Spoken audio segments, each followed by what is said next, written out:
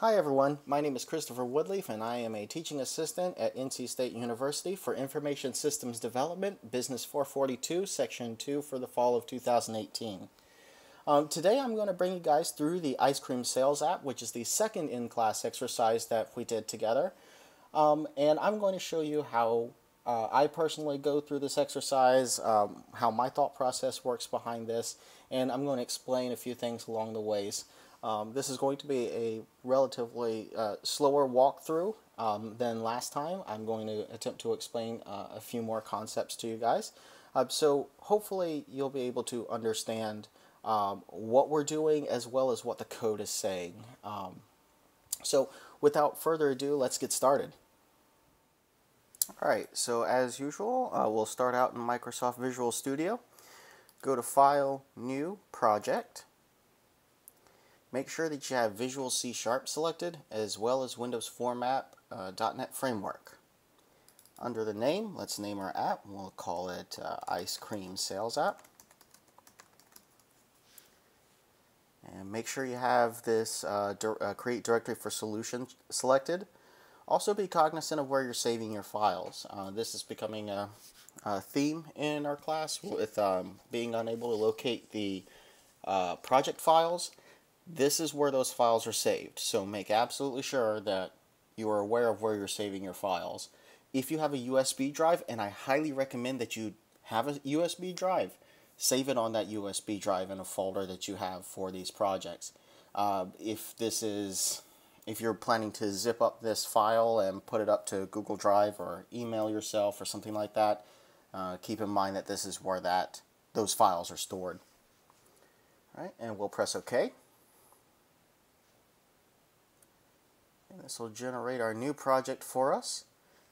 Alright, and let's get started. So the first thing that we'll do is let's take care of a couple of the user interface design tips. As I had mentioned in the previous video, this is something that we'll be looking for when we're grading your applications, is to make sure that these things are set. So before we do put any controls on the app, let's go ahead and set some of those. We'll start out with naming the main form, and in order to select your form, if you already have controls on your screen already, you can make sure that you have the form selected by clicking on the bar at the top. So let's start out with renaming our form here. We'll go to the Solution Explorer here and right click on form1.cs, and we're going to rename it. And we'll call it main form. You'll notice that this capitalization is slightly different from camel casing. We are capitalizing the M in main here. Press enter and say OK. And what that message was basically saying is that all of those references will be changed. Like if something is calling for form 1, now it's calling main form. So clicking on the form itself again to select it, you'll notice that main form, if we scroll to the top here, has been renamed as the name, and that also renames that file itself. So it's kind of the two birds, one stone approach by right-clicking on this main form and selecting rename. Alright, so again, having the main form selected, let's rename this text that we have here where it says Form 1, and we will call it Ice Cream Sales App. Hit enter, and you'll notice that that title updates there. Let's also change the default font. So we will, again, making sure you have that form selected. Let's go to font, which is right here. Press the ellipsis button, and we want Segoe UI right here, regular, and number 9. Press OK. Alright. So that takes care of some of the user interface design tips for now. And when we build out our user interface further, we'll go ahead and take care of the rest of those things. Alright, so what we're doing here in this Ice Cream Sales app is that this is almost like a simplistic cash register for this mom and pop shop that sells ice cream scoops. The information that we want from this app is how much to charge the customer. So in order for us to know that information, if you think back on any transaction you've done in the past, you need the quantity of the item that you're purchasing, you need the price of the item, and for those who are from outside of the United States, this is a very frustrating concept, I'm sure, but there's also the sales tax, VAT, in the EU. In the United States, we calculate that separately, whereas usually worldwide it's more included in the price. So what we'll need here is that number of scoops, and the unit price. We'll also need to know the sales tax rate. For this particular example, the sales tax rate we are going to hard code into the code itself. So we're not going to make that as a user input. So what we need from the person who's operating that cash register is we need the number of scoops that that the customer is purchasing, or let's say cones, and the price of those cones, and those two pieces of information will give us the cost. Something else that we'll also put into this app is a list box. And that list box is going to list out a subtotal, it's going to list out sales tax, and it's going to list out the total cost, kind of like a receipt, a simplistic receipt. So let's get started. The two pieces of information that we need to know from this user is the number of scoops and the unit price. So if you think about what we need to get information from the user.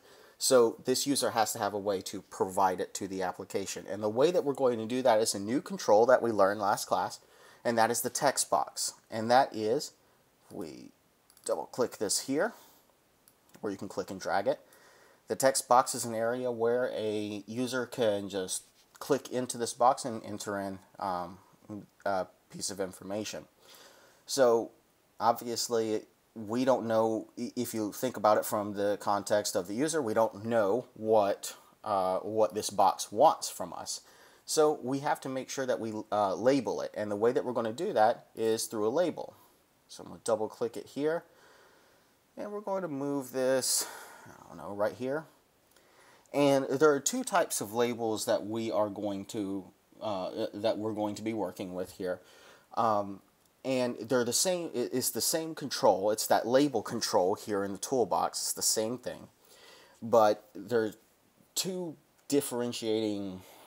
The category is a smart label and dumb label, and what we mean by that is a smart label is a label that displays information, that gives you information, and a dumb label is a label that's simply meant to identify something. So what we're putting here is a dumb label, and this dumb label is going to tell us is going to tell the user what they're going to put in this text box that we just placed on the form.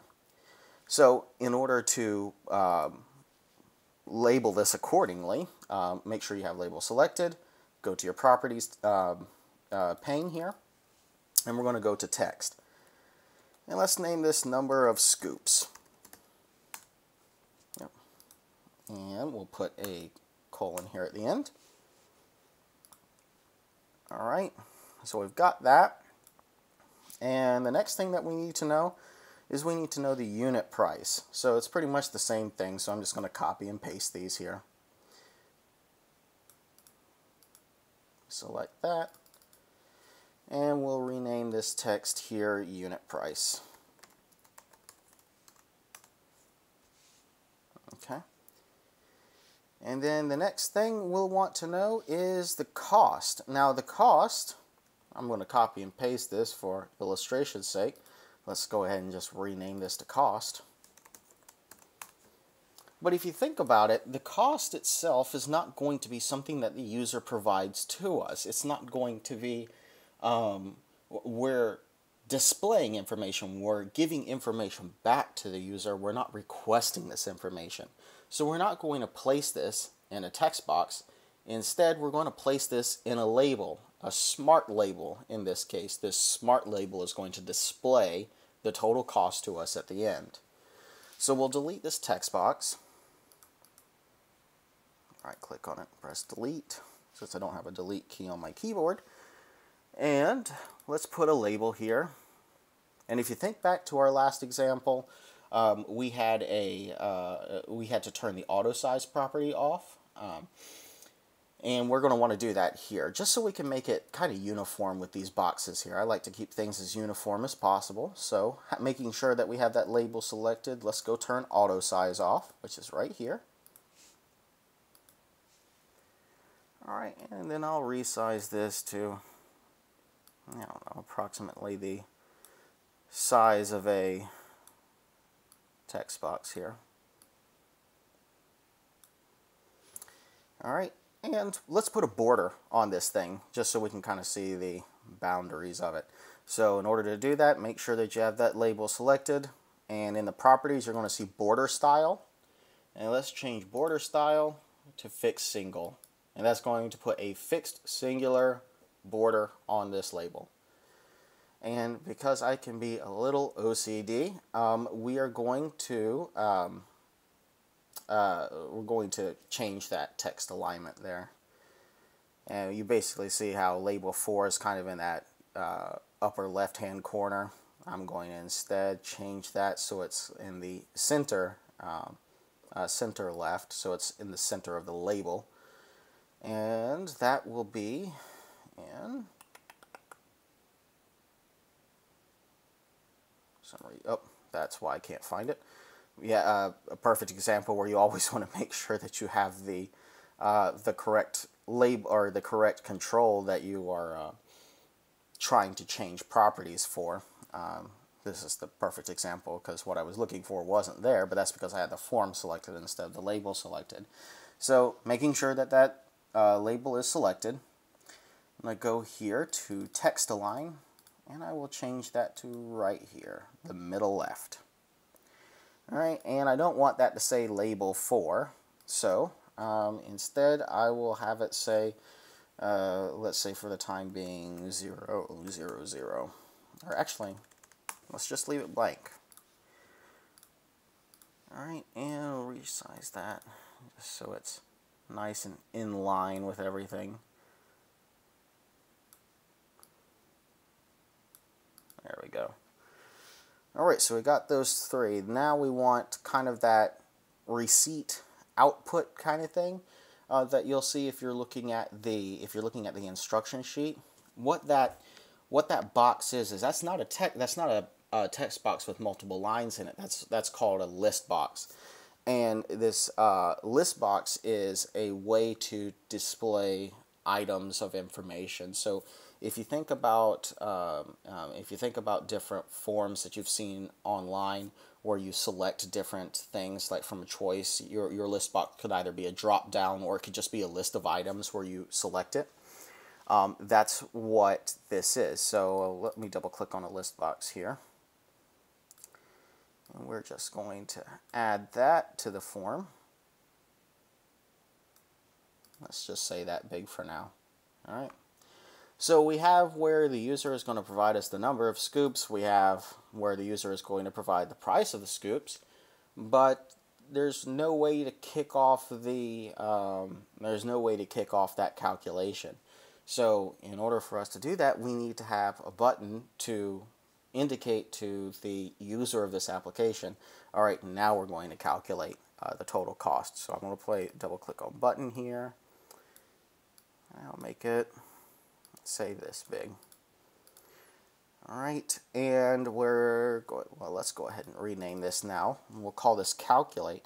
Remember, with the user interface design tips, you're going to want to provide shortcuts for as many things that you possibly can. And that's because you want to, when you deal with users that use the same application over and over and over, you want to provide them an easy way to navigate through the application as fast as possible. So we're going to go ahead and give this a shortcut, an Alt shortcut of C. We're going to call the button calculate, but we want the C to be our shortcut key. So let's position our cursor in front of that C there and add that ampersand. Press enter, and you'll notice here there is a there is an underlined C, and that indicates that the C is the shortcut key there. Well, Alt-C. All right, and just because I don't want to resize the button to the same size, I'll copy and paste that button again. And let's name this clear, because once we calculate everything, what if we want to just clear the form? If we want to remove all the information from the screen, we want to keep it clean. So we'll have this button clear, and that's going to remove all the information from the form. So clear. But if we wanted to add a shortcut to this, there is a problem, because so far we've done the first letter of the word. In this case, this would be C. So, I mean, you could name it something else, and you can call it erase or something. But instead of renaming this button from clear to erase or something, let's just make the shortcut key something different. Let's say L. So we'll add the ampersand in front of that L. Alright, and hit enter, and you'll notice that the L is underlined here in clear. Alright, let's do this one more time for exit, because at the end of the day we just want to exit this application. We don't want to leave it open all the time. So let's add an exit button. So make sure that that button is selected. Let's go down here into text, and we will call it exit. So kind of with the conventions that we have for this class, instead of having the E as the shortcut key here, we're going to want to add the shortcut onto the X. So we'll put that ampersand in front of the X. And press enter. Alright, and this is more or less what we have for the user interface of our app. So we want it to look nice, so we don't want to have too much leftover space here. So I'm going to resize this form. Let's just say to right there. Alright, so we kind of have that basic skeleton of what our user interface will look like. Now, the one thing you didn't notice me do is I didn't rename any of these controls. And like I had mentioned in the previous video, you want to make sure that you have all of your controls named before you start coding. It's going to make your life a lot easier if you do this ahead of time. Alright, so let's go ahead and name our controls. So we're not going to name our DOM labels, because our DOM labels, we're not going to be referencing this at all in our code. So it's completely fine if you wanted to leave this as you notice here, label 1. So I'm going to skip the DOM labels, but we'll name these components that will change, that will be altered, that will be called by the code. Alright, so let's choose this first text box here. And I'm going to name this text box, I'm going to go a little different from the instructions, because like I had mentioned in the previous video, you want these names to be intuitive to you. They have to be intuitive to other people as well, especially those who's going to be reading through your code and maintaining your code in the future. But you want them to be intuitive to you. So I believe in the instructions it might be something like number of scoops text box or something like that. But instead of doing that, I'm going to call this quantity text box. And press enter, because to me that's a lot better for me. Alright, for unit price, make sure that you have that text box selected. I also have noticed this when going around helping y'all with your applications in class, is don't select your label and name your label something like unit price text box. You must make sure that the actual text box is the one that is selected. That's the one you need to be renaming. Alright, and let's rename this to, I'm going to say price text box. Press enter. Alright, and then we get to the cost label. Keep in mind that this is not a text box, this is a label, so make sure that you name it accordingly. So I'm going to, instead of calling this cost text box, I'm going to call this total text box. Press enter. Alright, and for this list box here, I like to look at this as more of a receipt. So what I'm going to do is, instead of calling it totals list box as it is in the instructions, I'm going to call it receipt list box. Now, keep in mind, these things can be named whatever you want them to be named. This does not have to be, unless it is specifically stated in the instructions. You can name this what you want to name it. Again, has to be intuitive to you. So, instead, I'll call it receipt list box. I'm sorry, this is a list box. And press enter. Alright, and for receipt list boxes, you'll notice that the name, or for list boxes in general, you'll notice that the name of the control is actually in the control itself here. Kind of like how there would be text inside of a text box. But this actually doesn't show up. This is more of an identifier, because you won't see a text having this receipt list box selected here. You'll notice that there's no text here. These are instead called items. But this receipt list box text here is just identifying it to us as we're in this view. It's a little different from your text boxes. So just wanted to point that out. All right. So we got that named. Let's go ahead and rename this calculate button here.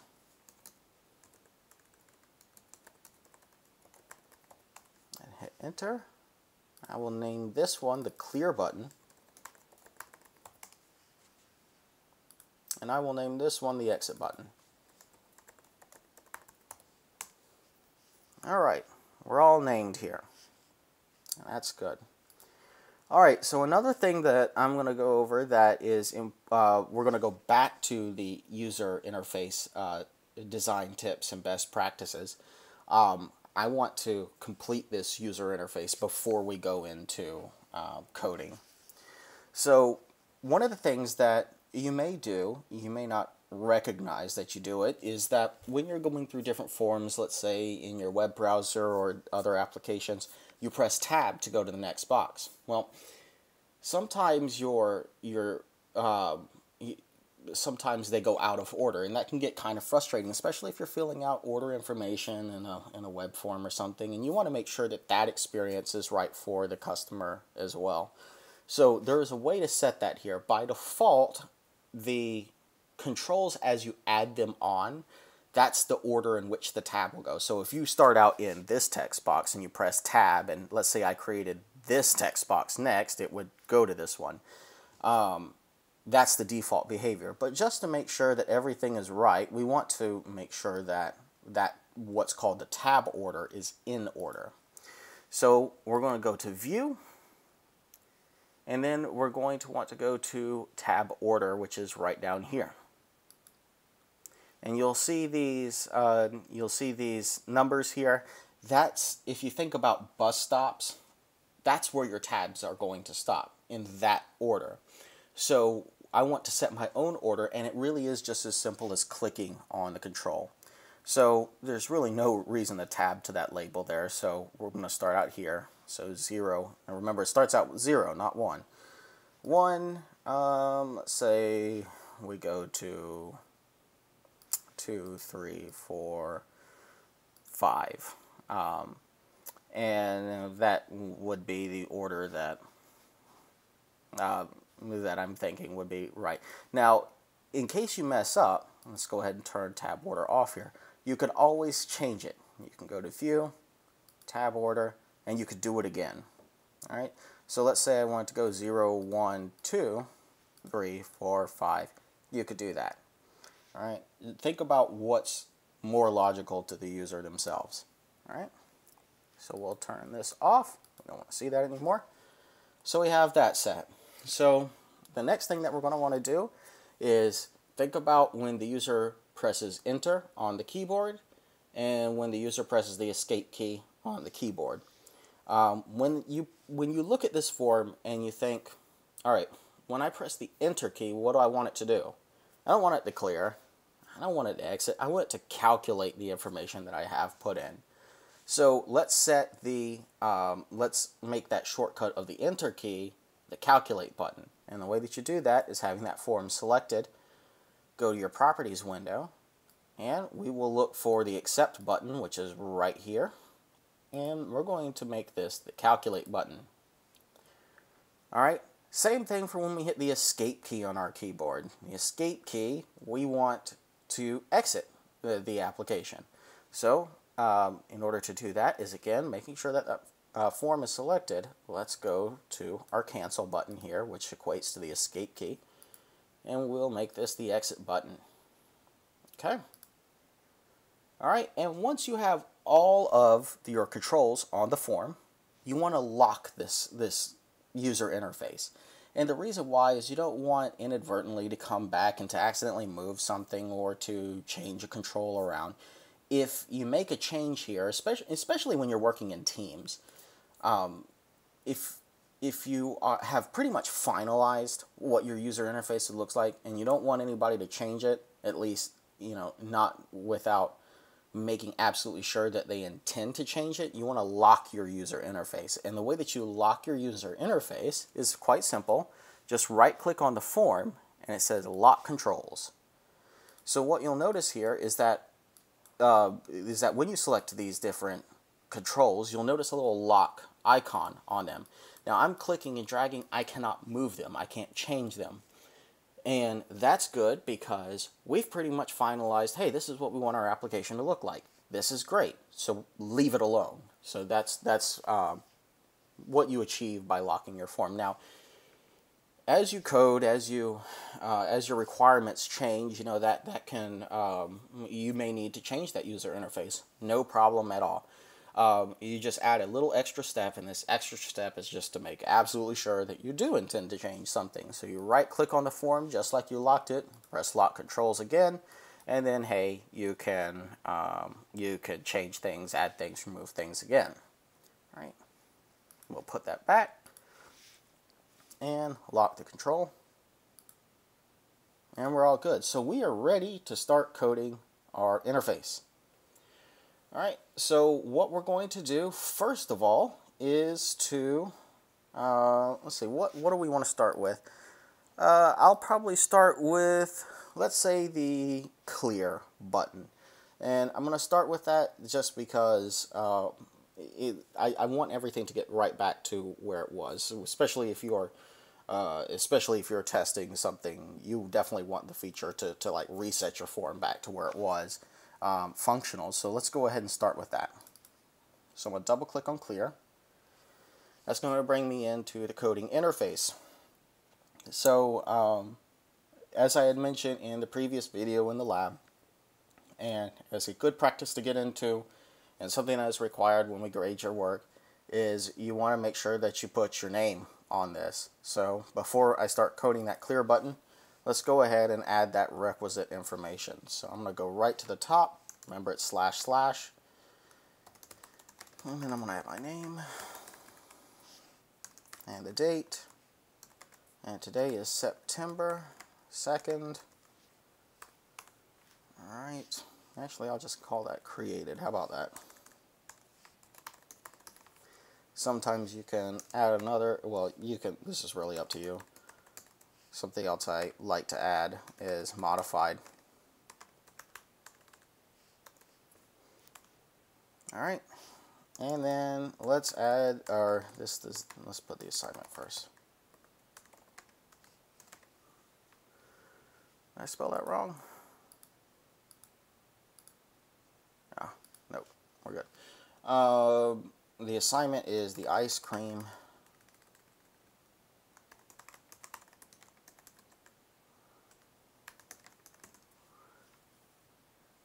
I did spell that wrong. That's bothering me. Alright. And let's add our purpose. The purpose of this application is to calculate the total cost, or the total cost of the transaction given the number of ice cream scoops and the price per scoop. All right. And also on the lines of coding, or now that we have that header done, and also on the lines of commenting rather, is let's add a comment to the clear button. So what the clear button does is to clear user provided information as well as calculated information from the form. All right. So if we think back to our different controls that we have, when we hit calculate, we expect something to show up in number of scoops. We expect something to show up in unit price. We expect something to show up in the cost. We expect something to show up in the receipts list box. We want that to go away when we click clear. All right, so let's start out with these text boxes here. So we have quantity text box and we have price text box. All right, so let's do quantity text box, and the text boxes have this cool little function here, this, let's say, shortcut to clearing it, and it's just called clear. All right? And when you do something like a function, you're going to want to make sure that you have your parentheses around it and your semicolon, so that clears that quantity text box. Same thing for the price text box. All right, so we got those two set. Now, labels are a little bit different. So now we're going to look at our label here. We've got our cost label, total text box. Wow, this is actually a label. I think I had mentioned this when I was putting this on here, and then I make that exact mistake. This is the total label. And press enter. My apologies for that. All right. So going back here, all right, price text box list. So our labels don't have that same functionality to clear. We have to instead set the have to set that text to nothing, and nothing in the world of C# is called null. So let's go ahead and set that. So total label. And we want to call attention to the text of it. We want to set that text equal to nothing, in this case, null, semicolon. So we're saying, go to the total label, let's look at the text property. The equals is we're going to set that to null, which is nothing. All right. Now we're going to go to the list box. So we got our receipt list box. Now, the list boxes are also different from the labels, and they're different from the text boxes. Each of the items that are in that list box is not referred to as just the text, it's referred to as items. So if you go to back to the designer view and you click on it, if you wanted to add items in there, if you want to pre-populate those items there, you're going to want to go into the items property instead of the text property. So to clear the items from your list box, you're going to say receipt list box dot items, right, dot clear.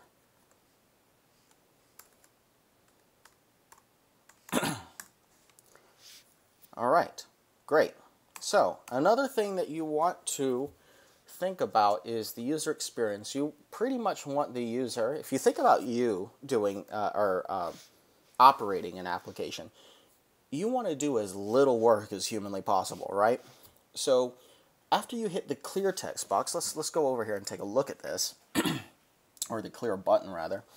Once you hit that clear button, what are you going to be doing next? Well, you're going to be starting this whole process over again.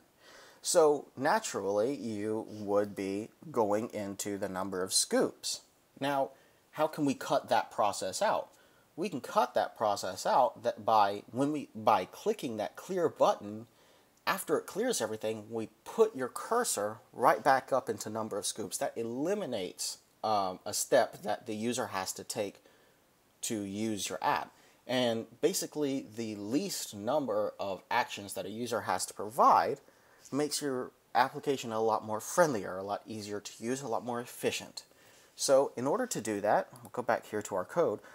Well, think about, where do you want your cursor to go after you hit the clear button? Well, we want it to go into the quantity text box up here. So let's go ahead and say quantity text box. And the function that we're going to want to use here is called focus. We want to focus on that text box after we hit the clear button. So basically, after clearing all of this up here, setting those labels to null, clearing the items out of the list box, we want our cursor to go right into the quantity text box. So we want it to focus on that. So it's called focus. Just like that. Parentheses, semicolon, and that is it. So basically what this is going to do, reading through this in plain English, is when we hit the clear button, clear any of the text in quantity text box, clear any of the text in the price text box, set that total label where we see the total to nothing, to null, and then clear all of the items from the receipt list box. And after we've done all of that, then we want to focus on the quantity text box. That is what that button will do. We should be good there. Alright, so the next thing that we'll code is, well, let's go ahead and code this exit button here. Might as well, right? So the exit button, I had mentioned in the previous video that you'll want to have this code kind of saved in a file somewhere you could easily get it. In the instructions or in the sample library, you'll notice that there's just a simple line of code called this.close, which is not wrong, but how many times have you clicked on the wrong button and all of your work is just gone? So for one of the user experience guidelines that you really should follow is making sure that you add that confirmation to the exit button. So let's go ahead and add that in here. So for this button, we're going to say asks user for confirmation to exit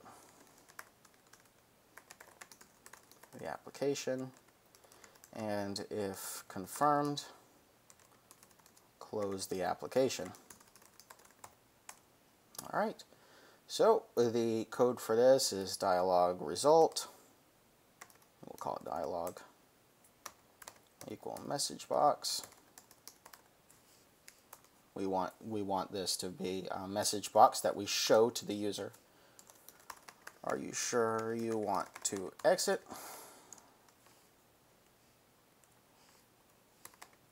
We will name the box itself.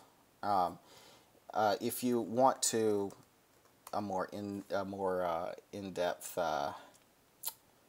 reading as to what all of this means, I'd suggest taking a look at the previous video. I'm going to try my best not to waste y'all's time with repeating the same thing over and over again.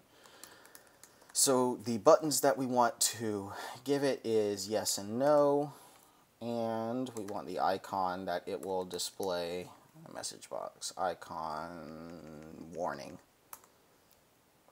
Okay, and basically if the dialog equals the result of yes,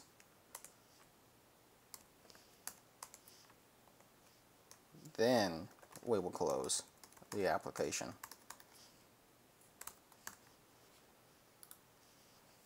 Alright, great. So we've got that set. We have our comment in here. We should be good. So now let's get into the meat of things. So let's go and finally tackle this calculate button here. Double click on the calculate button. Alright, and the first thing that we're going to do is let's go ahead and put a comment in here and says that this button retrieves the user inputted information and calculates the total of the order. Alright, so let's think about this. So before we do any of the calculations, we have to think about what is the final result that we want from this. We want that total cost, right? So what are the pieces of information that we had discussed earlier that we need? We need that number of scoops, we need the cost of those scoops, and we need that sales tax. So the user is already putting this information on the form, but we need to be able to set aside, we need to declare a variable that will hold this information. And a good way to look at these variables, is if you think about, let's say boxes. Let's say boxes. So your computer has some memory, but we want to put some information that it needs to remember into one of these boxes. These boxes are variables, and we're going to put this box on the shelf. So the program is going to pull that box when it needs that particular piece of information. So we need to think about those pieces of information that we need, namely in this case quantity, the cost, and the sales tax. So let's create some of these variables. All right. So let's start out with the quantity here. All right. And the way that we are going to do that,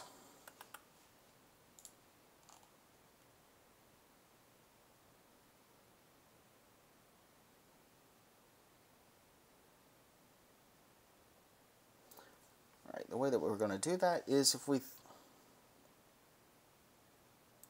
Alright, so the way that we're going to do that is we're going to first start out by creating these variables in memory.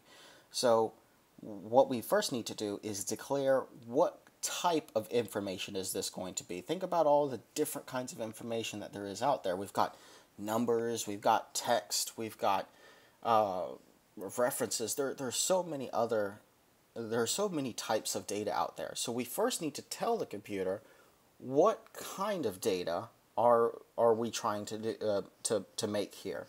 Are we trying to set aside? We want a double. So a double is a number, first and foremost, and a double can have decimals in it. And there is some slides in Professor Fowler's slide decks, and there's also some information in your book that tells you a lot of the different types of data types there are and kind of the limitations on that. And I won't go into that as that's not the purpose of this particular video. But if you think about the cost of it, it's not an integer. An integer doesn't have decimals, so it's not going to be just 1 or 2 or 3 or 4 or whatever. It's going to be something like 1.99 or 1.98 or 98 cents, or if you're talking about something at, I don't know, a football game, for instance, you might be looking at 9.99, whatever. But point is, it's got decimals in it. So this will be a double. All right. So we want to first and foremost know the quantity. How many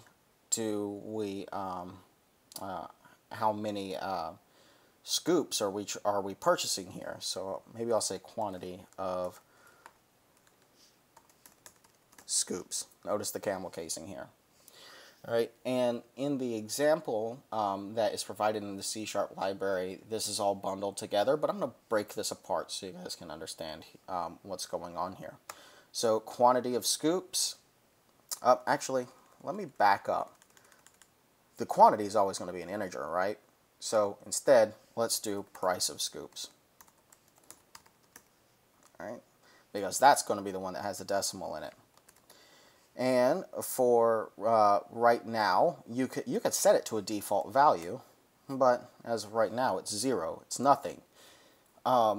By default, if you don't have any of that in your, if you don't have the equals 0.0 or whatever the case might be, it's always going to default to 0. So once you declare it, the default value for a double, the default value for an integer is going to be 0. So you could do equals 0, 0 if you want, or not. That's totally up to you. For me, I'm just going to not do that. So put a semicolon, So think about the next thing that we need.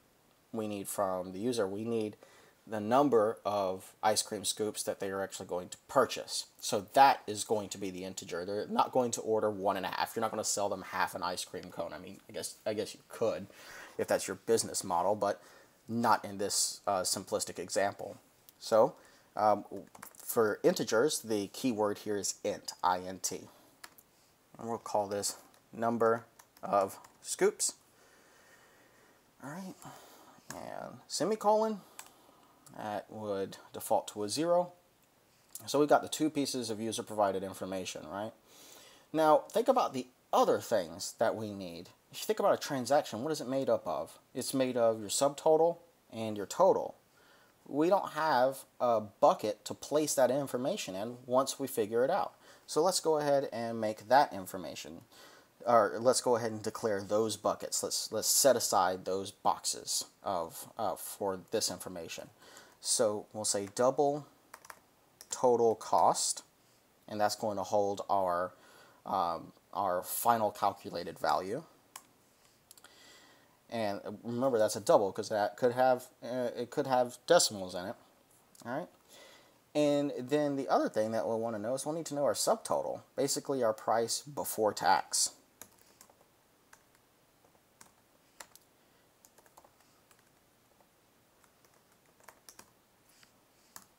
All right, subtotal, got that. That will also equal 0 by default. All right, and let's see here. What else do we need? Oh, we need the sales tax rate.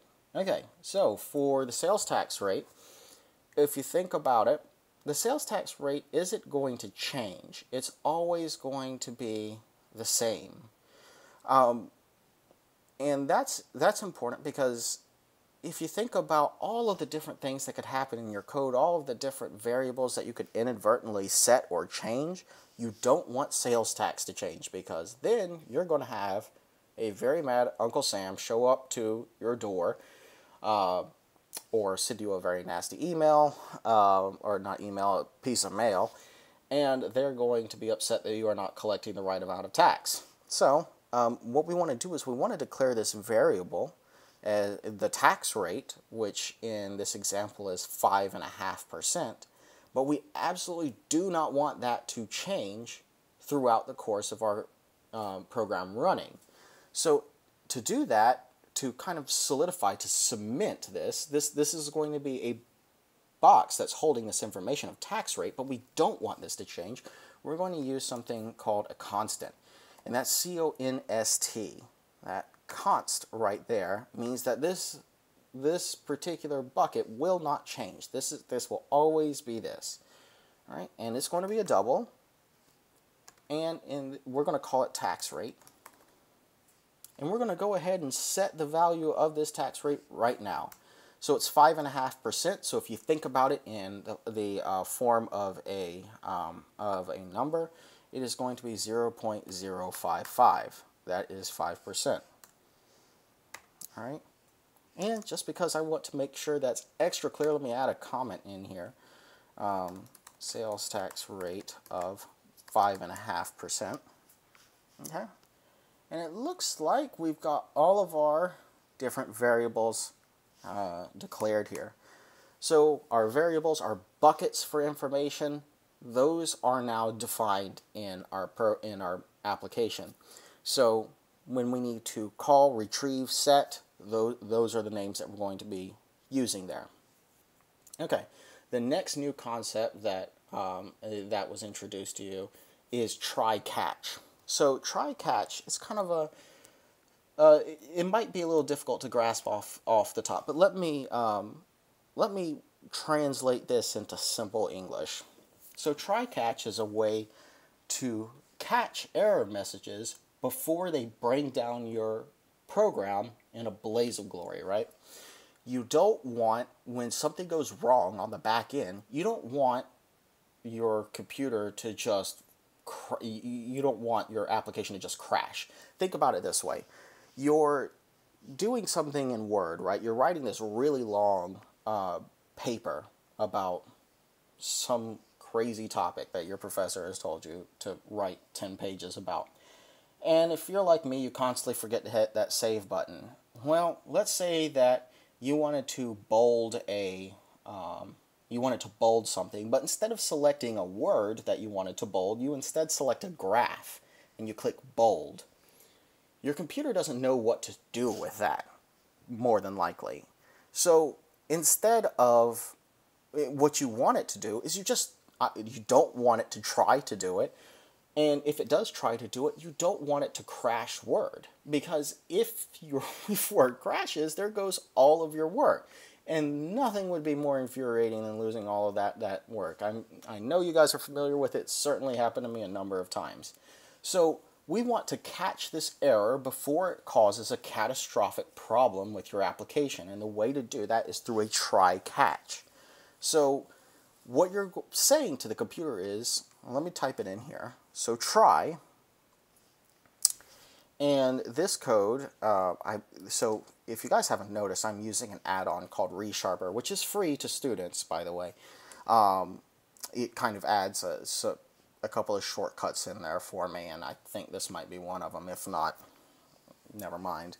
But basically what we're saying here is we're saying, I want you to try, and let me add comments in here to make this a little bit more clear. I want you to try this block of code, okay? And if there is a problem, I want you to catch the error or the exception. Let me do this. And do this instead.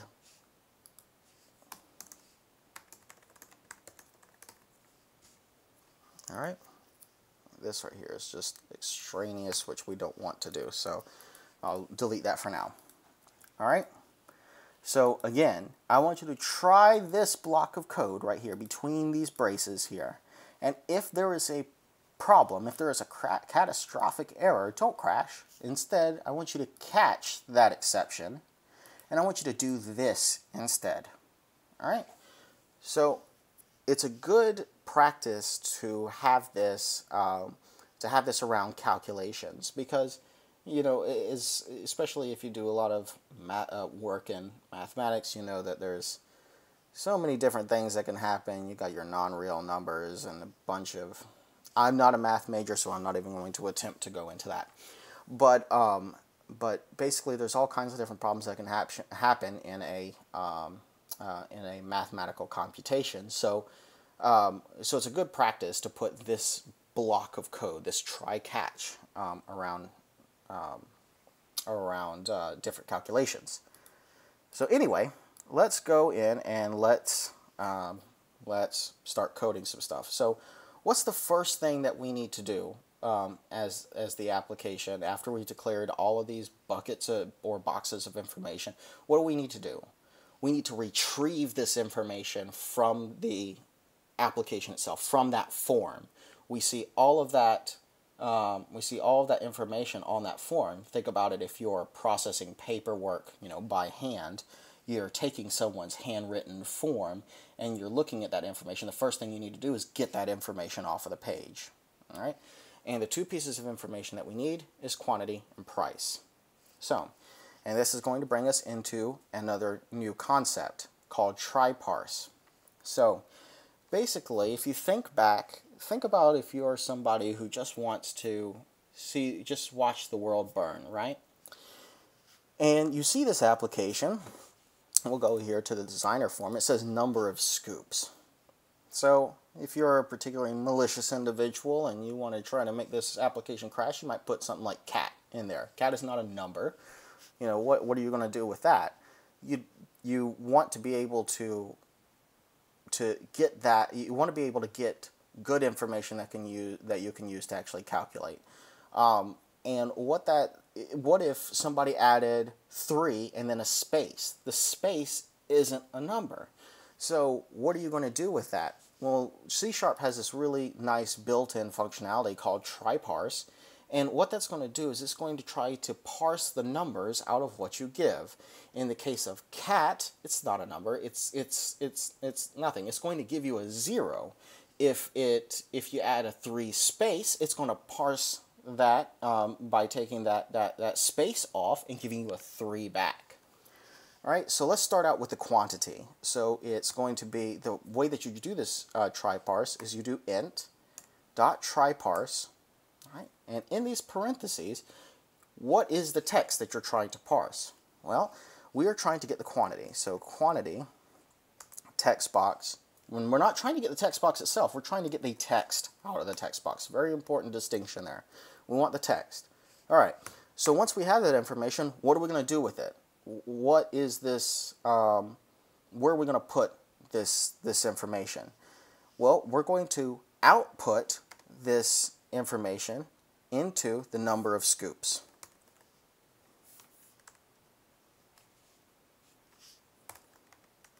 There we go. Number of scoops. All right. Add your in parenthesis if it isn't there already, and your semicolon. So again, in plain English, we're going to be parsing an integer. So take your integer. I want you to try to parse the text in quantity text box, the text here in quantity text box, and I want you to output your result to the variable called number of scoops. Okay. Let's do the same thing with the cost. So let's do double, remember, because this can have a decimal in it. This can have a non-integer value, a 0.99 or whatever. All right, same thing. Double dot try parse. All right, and what is the information that we're trying to parse? We're trying to parse the information in the price text box. But not the price text box itself, but the text in price text box. All right, and what are we going to do with that information? I want you to output that information to a variable called price of scoops. Okay, add your semicolon, and there you go. So those 2 lines of code, that is a huge lifesaver, because if someone types in cat or a 3 space, your application isn't going to blow up. It's not going.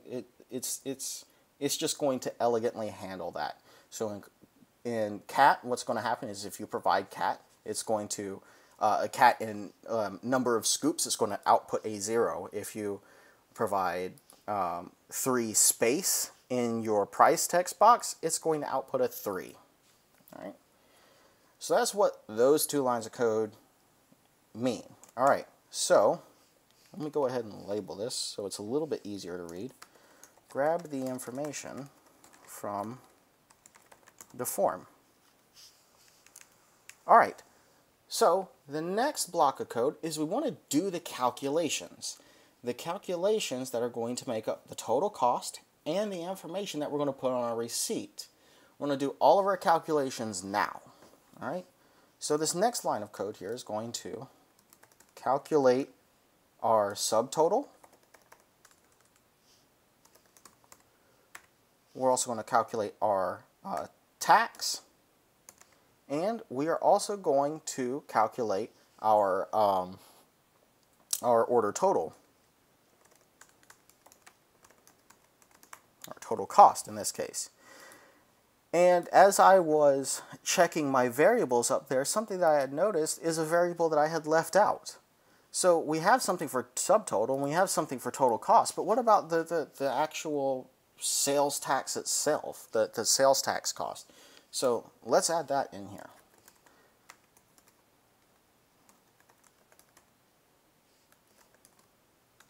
We'll just say sales tax. Okay? All right. Going back, sorry for the jumping around, and I can't spell calculate. All right, so let's start out with our subtotal, because that's the first piece of information that we need to know, right? Subtotal. All right, so our subtotal is equal to the quantity, or I'm sorry, the number of scoops, right? Multiplied, and that is signified by the asterisk, right? Number of scoops and the price of scoops. Okay? Subtotal is the number of scoops times the price of the scoops. Agreed? I'm going to assume you said yes. Okay? Alright, so subtotal equals number of scoops times price of scoops. Alright, the next thing that we need to know is we need to know the tax. What is the total of the sales tax? So let's type in sales tax here. And that is equal to the subtotal multiplied by the tax rate, which we had specified right here, which is, so it's essentially a subtotal times 0.055. All right, and this makes me think of something that I wanted to bring up earlier, is that when you're doing these calculations, it's, in my opinion, better to actually use these variable names, because even though tax rate is constant here, you might be thinking to yourself, why not just put times 0.055 down here? And you could. From a syntax perspective, there's nothing wrong with doing that. However, it's not going to help with your readability, because let's say you leave the company or you get promoted and you're no longer dealing with this particular application anymore. Someone has to come in after you and figure out what's going on. It's a lot easier to understand that you are trying to do subtotal times the tax rate than it is to figure out, well, what on earth is 0.055? You know, of course, you can document it if you'd like to, but in my opinion, it's better to do these calculations as kind of like a formula, as perhaps a math teacher would present it to you, and not as something that's kind of halfway built, halfway not, because that doesn't really aid with readability. Anyway, so we've got our subtotal and we've got our sales tax. And by the way, sales tax is that subtotal times the tax rate. I'm hoping we're all on the same page on that one. So now we finally need to figure out what is the total. So the total cost of this transaction is going to be equal to our subtotal amount added to sales tax. Okay? Subtotal plus sales tax is going to give us our total cost. All right? We should be good there. We're all in agreement there. All right, so from the perspective of this application, we've got our subtotal, we've got our sales tax, and we've got our total cost. The application knows this. Fantastic. Well, what about the user? The user doesn't know this yet. We have to provide this information to the user. So in order to do that, we're going to need to output this information to the form so that the user can actually see the result. And the way that we're going to do that is we're going to output the total cost in our total cost label right here. And we're also going to display the total of this transaction in this list box right here. All right. So let's go back to our code here. And let's say that this next block of code is going to display the output to the user. All right, so the first thing that we need to do, the first thing is to display the total cost in that total cost label. All right, so the way that we're going to do that is we're going to put in the total label here. Make sure that you have total label selected, not total cost, total label. All right, and we're going to set that label's text, the dot text, we're going to set that equal to our, total cost that we had just calculated in that line above. All right, so there is a problem here, and it's not obvious because this is one of those quirks that you have to get used to as you, as you start to code. Total cost is a number. It is a double. The total label.text is a string. String is a set of characters. Now, believe it or not, it's not as intuitive to the PC to say, oh, you're trying to output this to a string, so we'll just do it. Some languages are. In this particular case, it is not. Not in C Sharp. So what we need to do here is we need to tell the computer before it tries to set the text to total cost that we need to convert total cost into a human readable string. Right? And the way that we do that is really easy.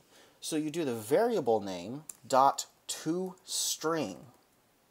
Easy to remember, right? And that's really all there is that you need to do. But what we want to do is that, let's say that the total cost comes up to be $2.95, right? We want it to look nice for our users. We always want things to look nice. It makes us look good, right?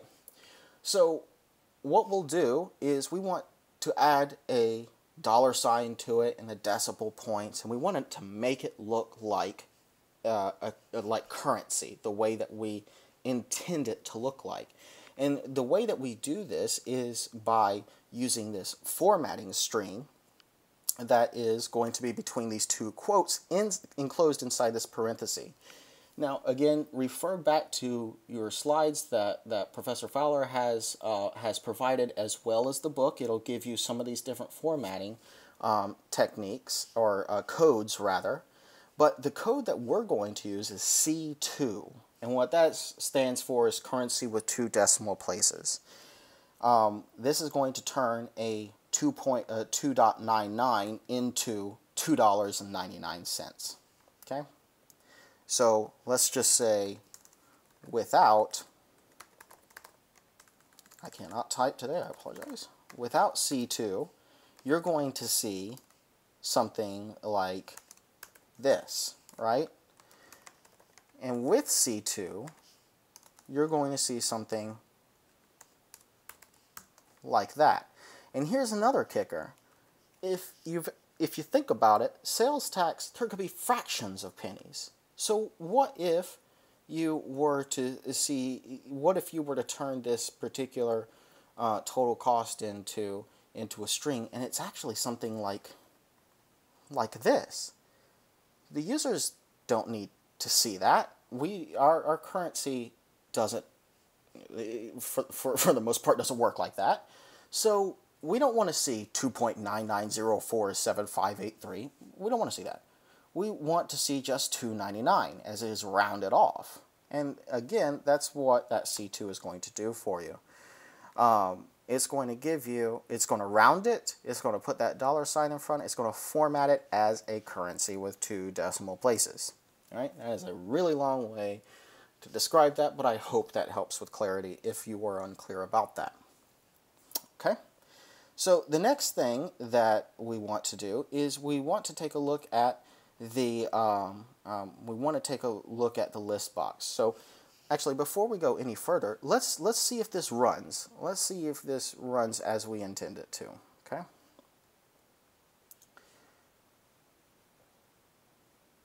All right. So the number of scoops, we'll say that there's 1, and the unit price, let's say, is $1.50. So it should equal $1.50 plus some change for tax. So let's hit calculate here. $1.58. All right. Now, that sounds right, but I am not very good at calculations off the top of my head. So let's figure this out here. Let's just double check this information. So 150 multiplied by 1.055. That's basically, I'm sure you guys have done this calculation multiple times in stores, but we're calculating it by, or we want to get the total, so we want the $1.50 plus that 5.5%. So equals 1.5825, and this actually brings us back to that formatting string there, because if we didn't include that C2 in that cost label, what we would have is 1.5825. But the user isn't going to pay 1.5825, they're going to pay $1.58. So that's what that formatting formatting string can do for you. And this is good. This is great. We have done our job here. That's fantastic. Now, with the whole cat example, I calculate here. So it's going to turn that cat into a 0, just so you guys see what that try parse is like. All right, we'll hit exit. Yes, we want to exit. So we know that our calculations are good. Fantastic. One last thing that we need to do is let's add some information to that totals list box that we have here. This receipt list box, as I've decided to call it here.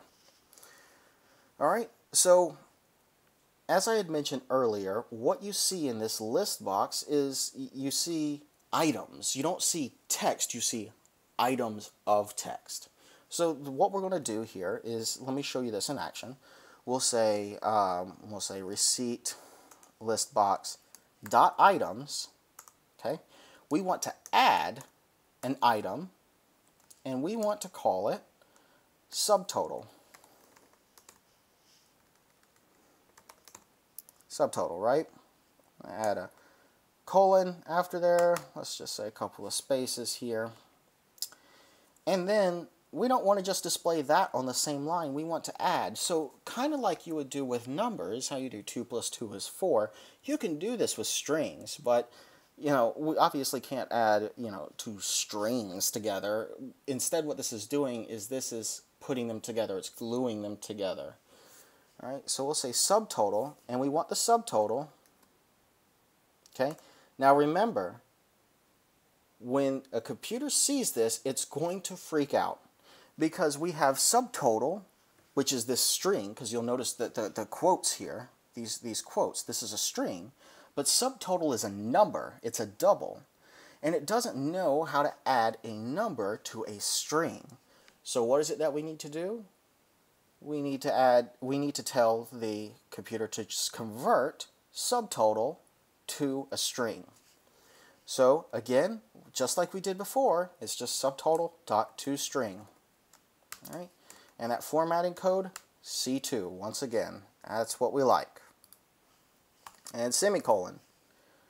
All right, so what this does is we're going to say, okay, hey, receipts list box, as for your items, I want to add an item, and I want it to read this right here. And what that is subtotal, colon, space, and the subtotal as a string that is formatted as currency with 2 decimal places. All right. Now let's do the same thing for the tax as well. All right. Sales tax. Let's see if that'll line up. Okay. And then we're going to add our sales tax. And again, just like before, toString, C2 as our formatter, semicolon. All right. So we also want to add a break in this receipt. We don't want to squish everything together. We want to add a blank line. So the way to do that, really simple, is we're going to add something yet again.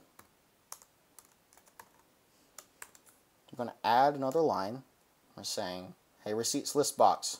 We're going to add an item, and we just want it to be this string right here, which is nothing. It's nothing. We've enclosed nothing in quotes here. And what that's going to do is that's going to add a blank line. Okay? And let's do this one more time for our total cost. So we've got our receipts list box dot items dot add, and we want total cost. All right, and then we're going to add our total cost. Again, make it to a string, a currency with 2 decimals. Add your semicolon. All right. I'm going to add some spaces here just so it all lines up and looks pretty for me. Okay. That looks good. Everything looks good there. Let's see what happens. Hit start. We're going to use that same example, 1 scoop, $1.50 a piece. Calculate that. And hey, look at there. We got our receipt output. We've got our subtotal, which is $1.50, and we've got our sales tax, which is 8 cents. Add those two together, and we got our total cost of $1.58. Now, if the fact that these don't line up exactly is a little off to you, I know it is to me, let's go ahead and fix that. So I'm going to close out of the application here, click yes. I'm going to go back into our designer here, into our making sure that we have our receipts list box selected. Let's change our font to something fixed width, like Courier New, for example. Courier New is fixed width. The I will take up the same amount of space as a G, right? And we'll click OK there. You'll notice that that name has also changed right there. And hit start. Okay. How about we do 2 this time at $2.99. All right. And instead of pressing the calculate button, I'm just going to hit enter. Oh, boom. There you go. That is all there is to it. We've got our total right here showing up in cost label right down here, as well as kind of our receipt view that we got here. Now, notice this. I'm going to hit calculate again. I'll change something just to keep things fresh. Notice that we've appended this information on the end here, this new transaction. But that's not really what we want to have from a user experience point of view. Yes, we can always have the clear button, and you notice how when I cleared everything, that cursor went right back up into the number of scoops. That's that dot focus in action there for you. It's cleared everything. We could hit that every time, but again, we want to make our application as seamless as possible. So I'm going to add one more line of code. I'm going to exit out of this, go back into our code here, and this is in our calculate button. So before you start to do anything, let's go ahead and if there is any other information in that list box, let's clear it out. Let's get rid of it. So clears information in the list box. And that's going to be the receipt list box. We want to call attention to the items, clear it. So now if we start our application and we say 2 at $4.96 a piece, calculate, and we do it again. This time I'm going to do Alt-C here. You'll notice that it didn't append to the bottom of this box. It cleared it. That way we're making sure that always the right information is shown on our application all the time. That's very important because the worst thing that we could possibly do, we'd rather crash and burn than have our application show incorrect data. At least in my opinion. You know, that might be different for anybody, for other people, but I'd rather have my application crash rather than to show incorrect data. All right. So let's do Alt-L for our clear function to make sure that works. That's good. Our shortcuts work. Let's say 8 scoops at, let's say we are at a football game, $12.99. Calculate. Boom. There's our information. It's working, I believe, exactly the way that we want it to work. So that's pretty much it for the ice cream sales application. I know that was a very long, deep dive into how to code this application, but I hope it was helpful to you. Alright, so that concludes this video walkthrough through the ice cream sales app. I hope you guys found this resource useful. If you have any further questions, any concerns or comments, either about the assignment itself or the video, I welcome any feedback that you guys have. It's very helpful to me and will help me improve these videos in the future. I encourage you to reach out to me. My contact information is right there on the screen. And for all of that, thank you very much for your attention. I hope this has been a valuable resource to you guys. Please feel free to reach out to me if you have any questions or concerns. Thank you very much. Take care.